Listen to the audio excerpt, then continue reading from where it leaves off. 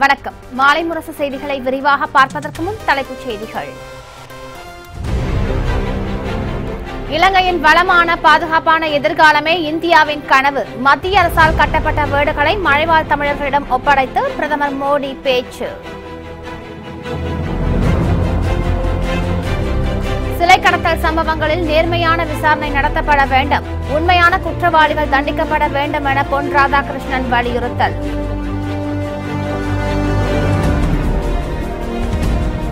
கேரளாவில் கனமழைக்கு 8000 கோடி இழப்பு என பினராயி விஜயன் தகவல். வெள்ளத்தில் பாஸ்போர்ட் இழந்தவர்களுக்கு புதிய பாஸ்போர்ட் வழங்கப்படும் என சுஷ்மா சுவராஜ் அறிவிப்பு.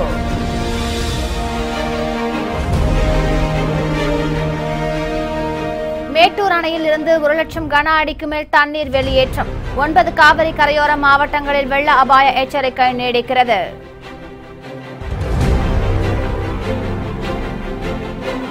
72வது சுதந்திர தின விழாவை சீர்குலைக்க தீவிரவாதிகள் சதி.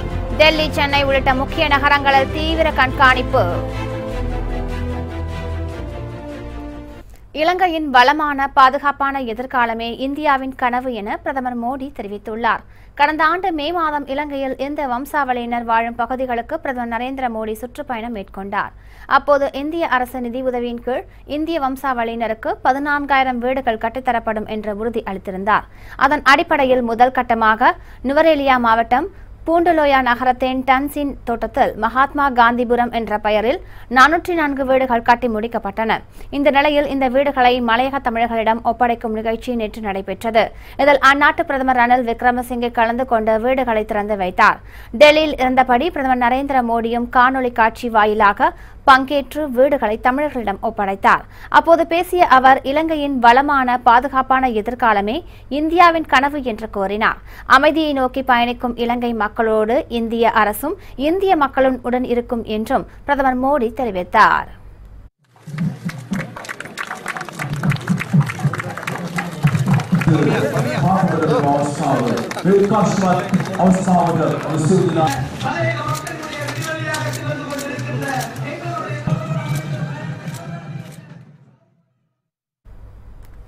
சிலை திருட்டு கடத்தல் சம்பவங்களில் ஈடுபடும் குற்றவாளிகள் தண்டிக்கப்பட வேண்டும் என்று மத்திய இணையமைச்சர் பொன் ராதாகிருஷ்ணன் வலியுறுத்தியுள்ளார்.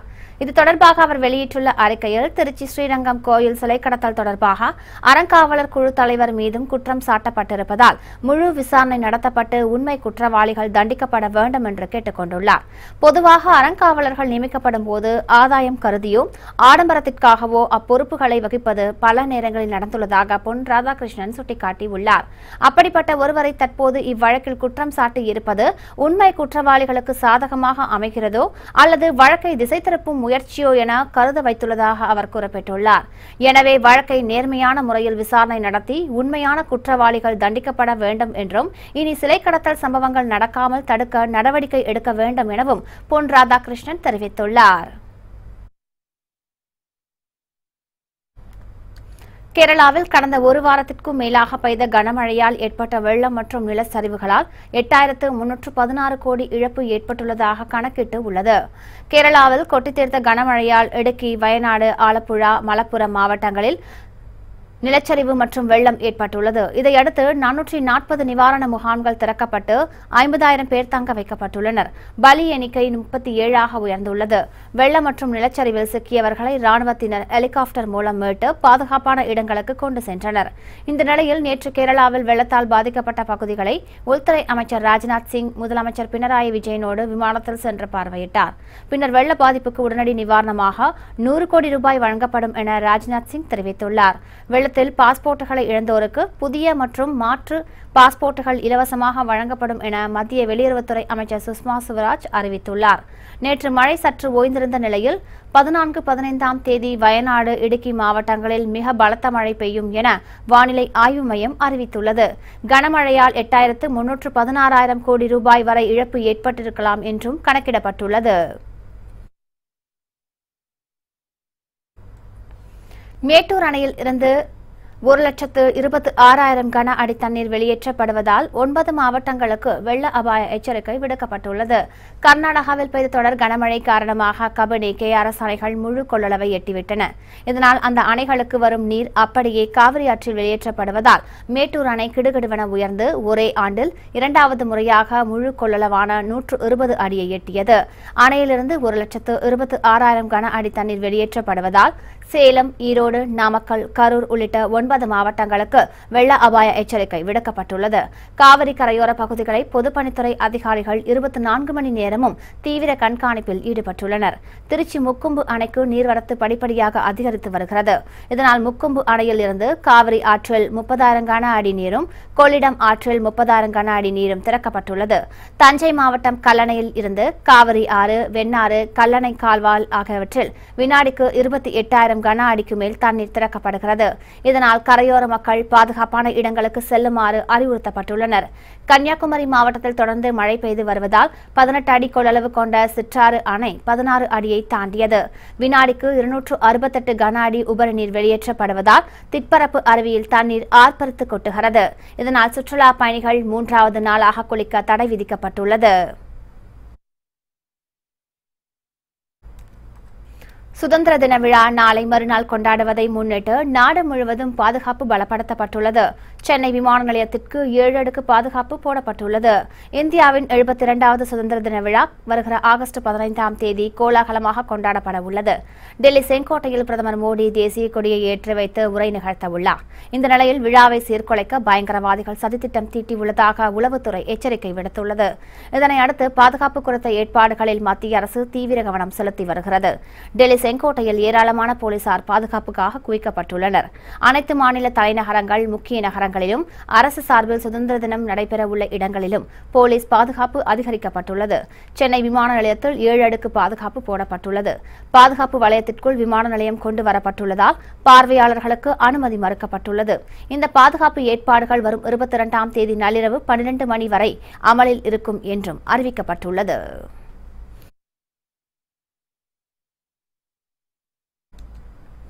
மறைந்த திமுக தலைவர் கருணாநிதிக்கு பாரத ரத்னா விருது வழங்கி கௌரவிக்க வேண்டும் என்று புதுச்சேரி முதலமைச்சர் நாராயணசாமி கோரிக்கை விடுத்துள்ளார். சென்னை விமான நிலையத்தில் செய்தியாளர்களை சந்தித்த அவர், இந்தியாவில் பல பிரதமர்களை உருவாக்கிய திமுக தலைவர் கருணாநிதிக்கு புதுச்சேரி பல்கலைக்கழகத்தில் இருக்கை அமைக்க நடவடிக்கை எடுக்கப்பட்டுள்ளது என்றார்.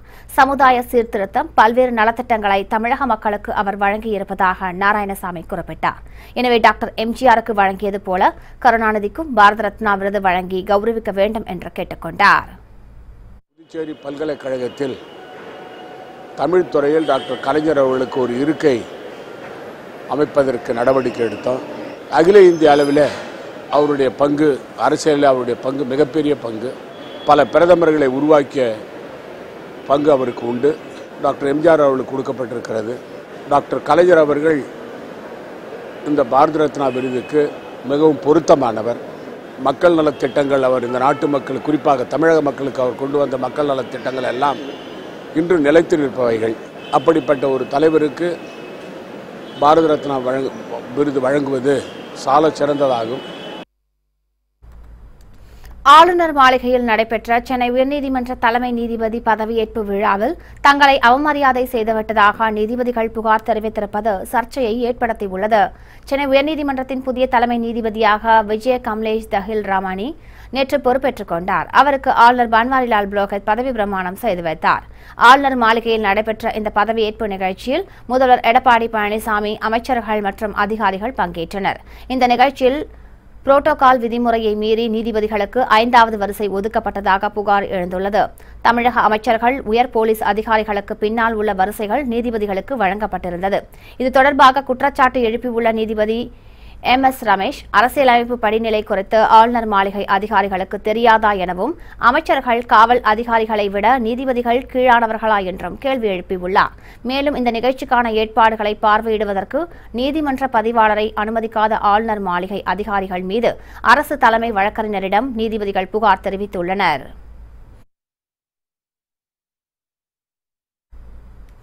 கோயில் சிலை மாயமான வழக்கில் TVS குழும தலைவர் வேணு ஸ்ரீனிவாசனை சேர்த்திருப்பது உள்நோக்கம் இருப்பதாக இந்திய கம்யூனிஸ்ட் கட்சியின் மாநில செயலாளர் முத்தரசன் கூறியுள்ளார். இது தொடர்பாக அவர் வெளியிட்டுள்ள அறிக்கையில் டிவிஎஸ் நிறுவனத்தின் குழும தலைவர் வேணு ஸ்ரீனிவாசன் மயிலாப்பூர் கபாலீஸ்வரர் கோவில் திருப்பணிகளுக்கு 70 லட்சமும் ஸ்ரீரங்கம் கோயில் கும்பாபிஷேக பணிகளுக்கு 25 கோடியும் நிதி உதவியாக வழங்கியுள்ளார் என்று குறிப்பிட்டுள்ளார். இதேபோன்று பல கோயில்களுக்கு நிதி வழங்கியதோடு பல்வேறு பொது பணிகளிலும் தன்னை ஈடுபடுத்திக் கொண்டு நலப்பணிகளையும் அவர் மேற்கொண்டுள்ளார் என முத்தரசன் தெரிவித்துள்ளார். அவ்வாறு இருக்கையில் வேணு ஸ்ரீனிவாசனை கோயில் சிலை மாயமான வழக்கில் சேர்த்திருப்பது உள்நோக்கமுடையது என்றும் யாருடைய தூண்டுதல் பேரில் இவ்வழக்கு பதிவு செய்யப்பட்டுள்ளது என்பதை விசாரணை நடத்த வேண்டும் என்றும் முத்தரசன் கேட்டுக் கொண்டுள்ளார். சிலைகள் கடத்தல் தொடர்பாக வேணு ஸ்ரீனிவாசன் மீது போடப்பட்டுள்ள வழக்கை திரும்பப் பெறுவதோடு உண்மையான குற்றவாளிகளை கண்டறிந்து நடவடிக்கை எடுத்திட வேண்டும் எனவும் அவர் தெரிவித்துள்ளார். எரிவாயு சிலிண்டர் விலை 35 ரூபாய் அதிகரித்து 806 ரூபாய்க்கு விற்பனை செய்யப்படுவதால் பொதுமக்கள் அதிர்ச்சியடைந்துள்ளனர். சர்வதேச சந்தையில் கச்சா எண்ணெய் விலைக்கு ஏற்ப மாதந்தோறும் சமையல் எரிவாயு சிலிண்டர் விலை நாடு முழுவதும் மாற்றியமைக்கப்பட்டு வருகிறது. அதன்படி சர்வதேச சந்தையில் கச்சா எண்ணெய் விலை தற்போது அதிகரித்து உள்ளதால் ஜூலை மாதத்தை தொடர்ந்து இந்த மாதத்திலும் சமையல் எரிவாயு சிலிண்டர் 35 ரூபாய் வரை உயர்த்தப்பட்டுள்ளது. அதன்படி சென்னையில் சமையல் எரிவாயு சிலிண்டர்கள் 806 ரூபாய்க்கு விற்பனை செய்யப்படுகிறது.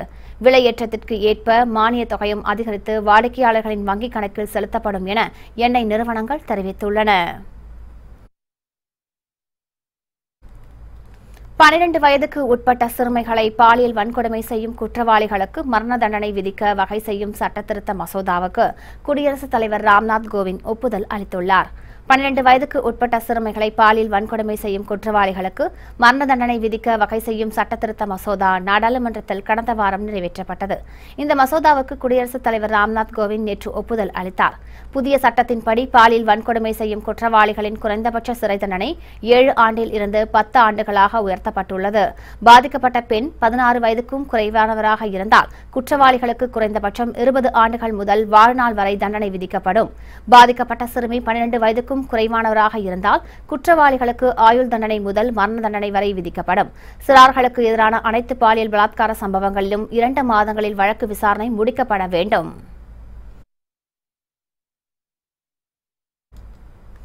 மக்களவை முன்னாள் சபாநாயகர் சோம்நாத் சட்டர்ஜியின் உடல்நிலை கவலைக்கிடமாக இருப்பதாக மருத்துவமனை தெரிவித்துள்ளது.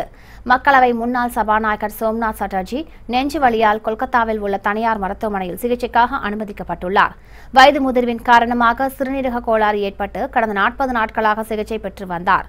உடல் நலனில் முன்னேற்றம் ஏற்பட்டு வந்த நிலையில் திடீரென நெஞ்சு வலி ஏற்பட்டதால் மீண்டும் மருத்துவமனையில் அனுமதிக்கப்பட்டுள்ளார். இந்த நிலையில் அவரது உடல்நிலை மோசமடைந்து வருவதாக கொல்கத்தா மருத்துவமனை வட்டாரங்கள் தெரிவித்துள்ளன. மார்க்சிஸ்ட் கம்யூனிஸ்ட் கட்சியைச் சேர்ந்த சோம்நாத் சட்டர்ஜி இந்திய நாட்டில் அதிக காலம் பாராளுமன்ற உறுப்பினராக பணியாற்றியவர் என்ற பெருமைக்குரியவர். லார்ட்ஸ் கிரிக்கெட் டெஸ்ட் போட்டியில் இந்திய அணி 159 ரன்கள் வித்தியாசத்தில் இங்கிலாந்து அணியிடம் தோல்வியடைந்தது. இங்கிலாந்து இந்தியா இடையிலான 2வது டெஸ்ட் கிரிக்கெட் போட்டி லார்ட்ஸ் மைதானத்தில் நடைபெற்றது. முதலில் டாஸ் வென்ற இங்கிலாந்து அணி பந்து வீச்சை தேர்வு செய்தது. இதையடுத்து களமிறங்கிய இந்திய அணி முதல் இன்னிங்ஸில் 107 ரன்களில் சுருண்டது. பின்னர் முதல் இன்னிங்ஸை தொடங்கிய இங்கிலாந்து 7 விக்கெட் இழப்பிற்கு 396 ரன்கள் குவித்து டிக்ளேர் செய்தது. இந்தியா 289 ரன்கள் பின்தங்கிய நிலையில் 2வது இன்னிங்ஸை தொடங்கியது. அனைவரும் சொற்ப ரன்களில் அவுட் ஆன நிலையில் இந்தியா 61 ரன்கள் அடிப்பதற்குள் 6 விக்கெட்டுகளை இழந்து தத்தளித்தது. ஒரு கட்டத்தில் 47 ஓவர்களில் அனைத்து விக்கெட்டுகளையும் இழந்து 130 மட்டுமே எடுத்த இந்திய அணி 159 ரன்கள் வித்தியாசத்தில் படுதோல்வியை தழுவியது. இறுதி வரை ஓரளவு சிறப்பான ஆட்டத்தை வெளிப்படுத்திய அஸ்வின் 33 ரன்களோடு கடைசி வரை ஆட்டமிழக்காமல் களத்தில் இருந்தார். இங்கிலாந்து அணி தரப்பில் ஆண்டர்சன் மற்றும் ஸ்வர்ட் பிராட் ஆகியோர் தலா 4 விக்கெட்டுகளை கைப்பற்றினர். தற்போது 5 போட்டிகள் கொண்ட தொடரில் இங்கிலாந்து அணி 2-0 என முன்னிலை வகிக்கிறது.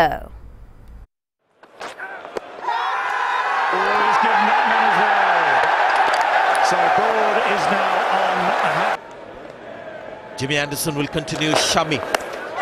That should be gone. Yes! Easy one for Erasmus. Shami tried currently. Got his head down. Yes! Taken!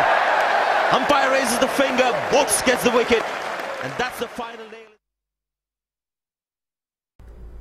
வேலூரில் நடைபெற்ற அஞ்சலி கூட்டத்தில் துரைமுருகன் குலுங்கி அழுததால் தொண்டர்கள் சோகத்தில் ஆழ்ந்தனர். மறைந்த திமுக தலைவர் கருணாநிதிக்கு இரங்கல் கூட்டம் அனைத்துக் கட்சி சார்பில் வேலூரில் நடைபெற்றது. இதில் திமுக திமுக செயல் துணைத் தலைவர் துரைமுருகன் உட்பட திமுக தொண்டர்கள் பலர் கலந்து கொண்டனர். கூட்டத்தில் பேசிய அவர், கருணாநிதியின் மறைவு தனக்கு பெரிய தாக்கத்தை ஏற்படுத்தியுள்ளது என்றார். 56 ஆண்டு கால பொது வாழ்வில் அவரோடு ஒன்றாக இருந்ததாக குறிப்பிட்ட துரைமுருகன், கருணாநிதிக்கு முன்னால் தான் இருந்திருந்தால் மகிழ்ச்சி அடைந்திருப்பேன் என்று குலுங்கி குலுங்கி அழுதார். இதனால் திமுக தொண்டர்களும் சோகத்தில் ஆழ்ந்தனர். அவருக்கு இப்படி ஒரு மௌனத்தில் நடப்பேன் என்று நான் நினைக்கவில்லை. அவருக்கு முன்னால் நான் போய் விடுவேன் என்றுதான் வாழ்நாள் முழுதும் நினைத்திருந்தேன்.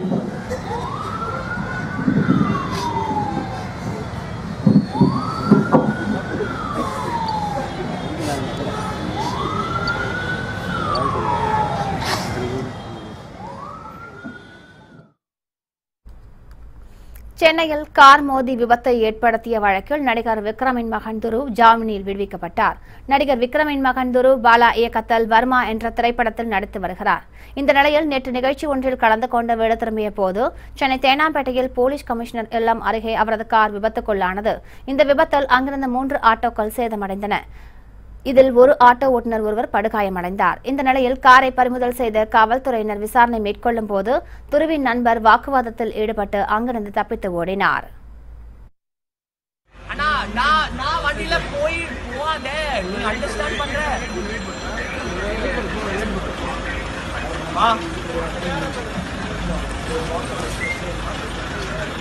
Hello, தம்பி, வெயிட் பண்ணுப்பா. ஏன் பண்ணி போற? Don't take a video of me.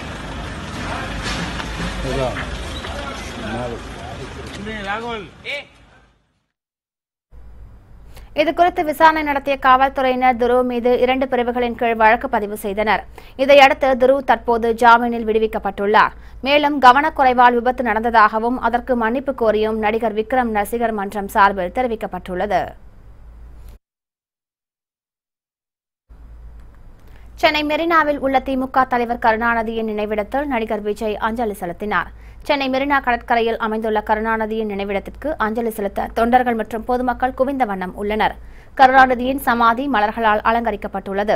மேலும் சமாதியை சுற்றிலும் துருப்பிடிக்காத இரும்புகள் மூலம் தடுப்புகளும் அமைக்கப்பட்டுள்ளன. நேற்று விடுமுறை தினம் என்பதால் கருணாநிதி நினைவிடத்தில் அஞ்சலி செலுத்த பொதுமக்கள் கூட்டம் அலைமோதியது. இந்த நிலையில் இன்று அதிகாலை 4 மணி அளவில் கருணாநிதி நினைவிடத்தில் நடிகர் விஜய் அஞ்சலி செலுத்தினார். சர்க்கார் படப்பிடிப்புக்காக அமெரிக்கா சென்று இருந்த நடிகர் விஜய் இன்று சென்னை திரும்பியதும் நேரடியாக மெரினா சென்று கருணாநிதி நினைவிடத்தில் அஞ்சலி செலுத்தினார்.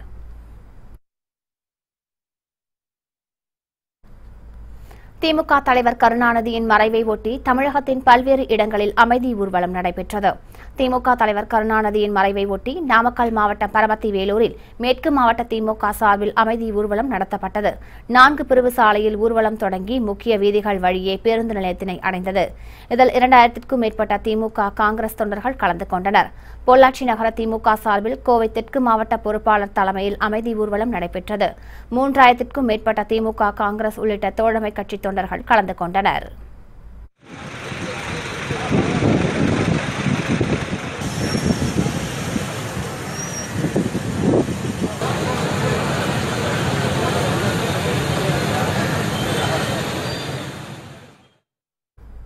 திருச்சி மாவட்ட திமுக சார்பில் முன்னாள் அமைச்சர் KN நேரு தலைமையில் அமைதி ஊர்வலம் நடைபெற்றது.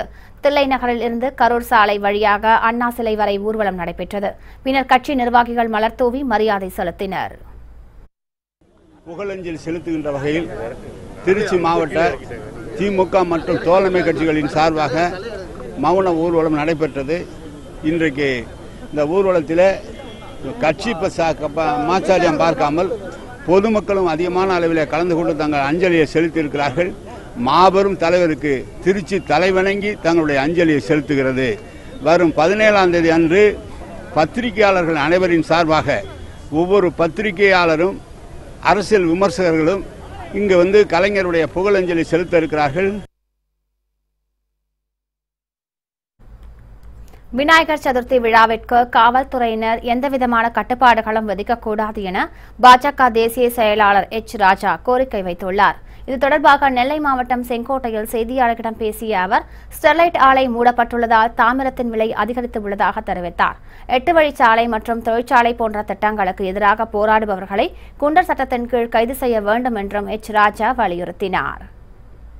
இந்த நாட்டை சுடுகாடாக்கி இளைஞர்களுக்கு வேலை இல்லாமல் செய்யறதுக்காக நான் 8 வழி சாலை எதிர்ப்பேன், எய்ம்ஸ் மருத்துவமனை எதிர்ப்பேன், தொழிற்சாலைகளை வரப்படாதுமேன்னு சொன்னால் தீய சக்திகள் நிரந்தரமாக ஜெயிலில் இருக்க வேண்டியவர்கள். அதனால் நான் தமிழ்நாடு முதலமைச்சர்கிட்ட கேட்டுக்கிறேன், தயவு பண்ணி இது அத்தனை பேரும் பல வழக்கில் இன்வால்வ் ஆகியிருக்கான், அதனால் குண்டாஸில் போட்டு நிரந்தரமாக உள்ள வைங்க. தமிழ்நாட்டில் இளைஞர்களுக்கு வேலை வேணும், தமிழ்நாட்டுக்கு அமைதி வேணும். அம்பத்தூரில் மகப்பேறு சிகிச்சை ஆரம்ப சுகாதார நிலையத்தில் ஏற்பட்ட திடீர் தீ விபத்தால் பரபரப்பு நிலவியது. சென்னை அம்பத்தூர் அடுத்த பாடியில் ஆரம்ப சுகாதார நிலையம் செயல்பட்டு வருகிறது. அம்பத்தூரின் சுற்றுவட்டார பகுதிகளிலிருந்து கர்ப்பிணி பெண்கள் பேறுகால சிகிச்சைக்காக இங்கு வருகின்றனர். இந்த நிலையில் காலை 11 மணியளவில் சிசு சீராக்கும் பிரிவில் மின்கசிவின் காரணமாக திடீர் தீ விபத்து ஏற்பட்டது. தீயை அணைப்பதற்காக போதிய தீ அணைப்பான்கள் இல்லாததால் தீ வேகமாக பரவியது. இதனால் கர்ப்பிணி பெண்கள் பொதுமக்கள் அலறி அடித்துக் கொண்டு வேகமாக வெளியேறினர். விரைந்து வந்த தீயணைப்புத் துறையினர் தீயை அணைத்தனர். இதில் பதப்படுத்தி வைக்கப்பட்டிருந்த மருந்துகள் தீயில் எரிந்து சேதமடைந்தன.